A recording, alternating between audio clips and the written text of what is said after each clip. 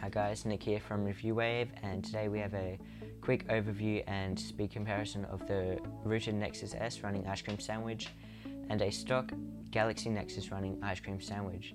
Let's go on with this overview and quick comparison.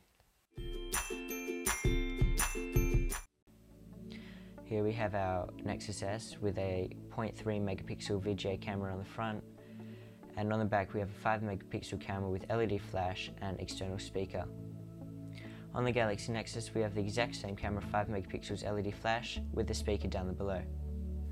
On the bottom we have a standard micro USB port for both phones with a 3.5mm headphone jack.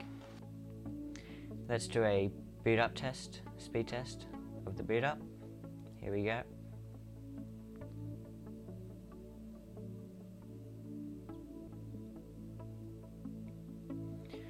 The Nexus S first to make a move, followed by the Galaxy Nexus.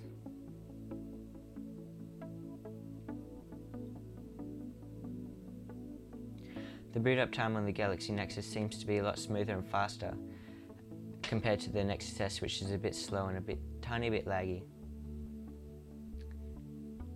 And there we go, Nexus S first up, and then soon after it's the Galaxy Nexus. Here let's do a web browser speed test. We're both going to load RevieWave YouTube channel. Here we go. And the Nexus S just bringing up a tiny bit faster than the Galaxy Nexus, but the Galaxy Nexus finishes the page first. Let's have another one where we're loading our D-Link router. As we can see, the Galaxy Nexus just loads that tiny bit faster, and it also has an amazing display.